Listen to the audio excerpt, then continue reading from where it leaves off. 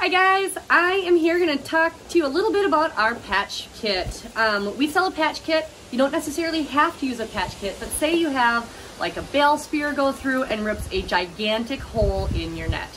This is what you're going to get. You're going to get a little needle, you're going to get a spool of thread, and you're going to get a patch. And you'll get it in whatever size mesh your net is.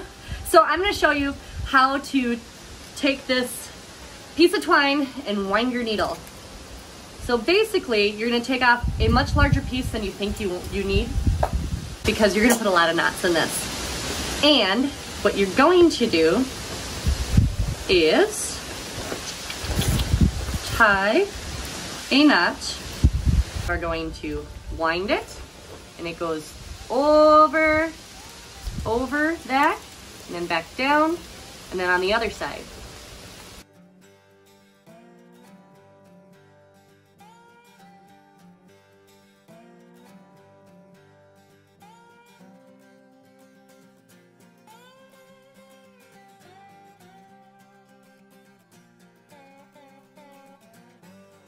All right, so you have your needle wound, and the reason we send you this needle is that sometimes it's just way easier when you're doing a patch on things to have something hard that you can push through the mesh. So I'm going to show you, these two don't match the mesh size, but this is just so you can see the difference.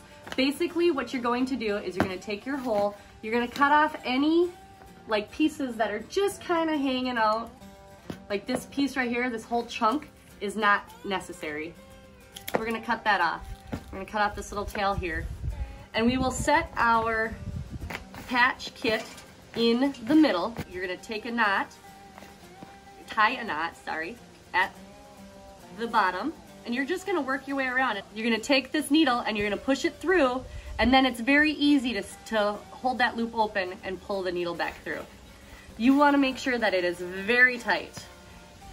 And you're gonna just work your way around. Make sure you put lots of knots in.